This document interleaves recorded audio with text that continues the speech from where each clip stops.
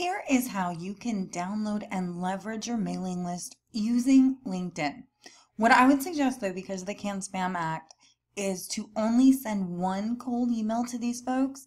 Give them an opportunity maybe to opt into your list or present them with an offer, but I probably wouldn't add them to your list unless they have opted in. So this is just a good way for you to kind of, get your feet wet out there, maybe send some people a cold email, reach out, and how to download your list from LinkedIn. So what you're going to do is you're simply going to click on the My Network tab up here. On the left-hand side here, you're going to see your connections. From here, you just hit See All.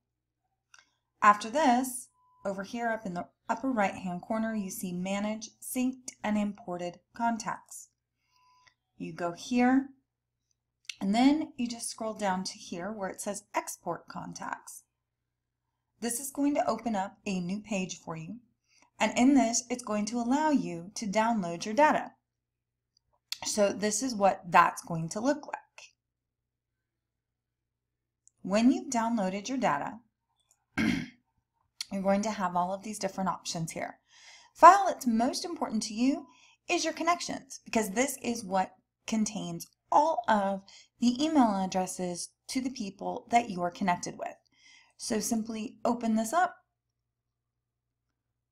And this is a fantastic way to send out a few cold emails every single day to different people on your LinkedIn list.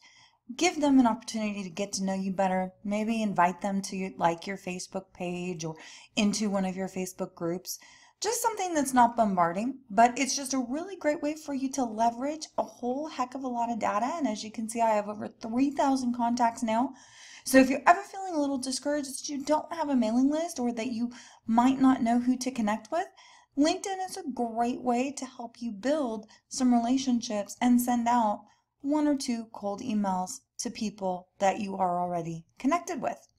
I would also recommend, just as a caveat, that you let them know that you are connected with them on LinkedIn, but just going from there, that way they don't feel like you're just spamming them, but say, hey, we're connected on LinkedIn.